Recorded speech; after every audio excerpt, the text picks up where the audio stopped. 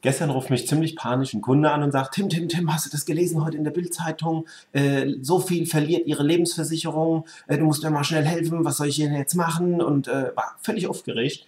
Und ich dann so, zugegebenermaßen, manchmal kann ich ein bisschen gemein sein, ich so, oh Gott, warte, ich guck. Und der schon völlig panisch. Und ich dann so gucke in mein System und sage, oh Mann, das ist, wie ich es gedacht habe. Was? Dann sage ich, deine Versicherung hat heute neuen Höchststand erreicht. Was? Deine Versicherung hat heute neuen Höchststand erreicht. Du hast dich doch damals für eine fondgebundene Versicherung entschieden. Ach so, stimmt ja. Dann habe ich kurz in mein System geguckt, habe ich gesagt, du hast per heute ohne Kosten, ohne alles eine Rendite von 8,3% erwirtschaftet. Sagt er, ja, das ist doch gut, oder? Ja, ich glaube schon. Oh Mann, du hast mir vielleicht einen Schrecken eingejagt. Ich? Ja, naja, eigentlich diese doofe Zeitschrift heute Morgen, aber naja, gut. Die wollen ja irgendwie auch nur verkaufen. Nee, Quatsch. Das ist nicht denen ihr Ziel. Sagt er, ja, verarsch mich nicht. Sag ich, weißt du, Sven, aber selbst wenn du eine normale, kapitalgebundene Lebensversicherung hättest, die macht ja auch nichts anderes, als dein Geld auf dem Kapitalmarkt anzulegen.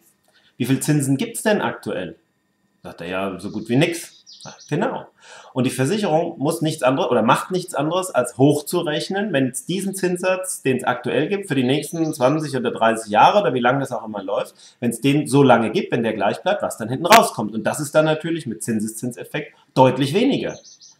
Aber wenn du mal bedenkst, dass nahezu jede Versicherung heute noch eine Rendite von über 3% erwirtschaftet, manche sogar garantiert, manche sogar noch garantierte 4%.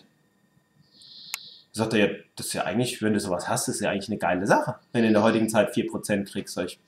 Wenn sie zielgerichtet abgeschlossen ist das auch eine ziemlich geile Sache.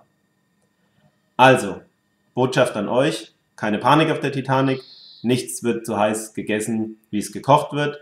Und bevor jemand eine Kurzschlussreaktion macht, sich erst mit seinem Berater zusammensetzen, dann muss sich auch niemand später mal ärgern. Bis bald.